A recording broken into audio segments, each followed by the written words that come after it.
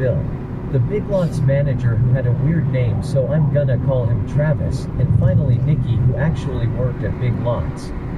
So when I worked at the hardware store, I was allowed 10-minute breaks a day as well as a lunch break, and I would use my 10-minute break to go over to Big Lots and buy a $1 noodle bowl that was pork flavored. Every now and again, I would also grab some stuff that my family needed around the house, meaning that given that I worked 4 days a week and would show up on both my breaks and sometimes even after work just because of the fact that I became friends with a lot of the staff.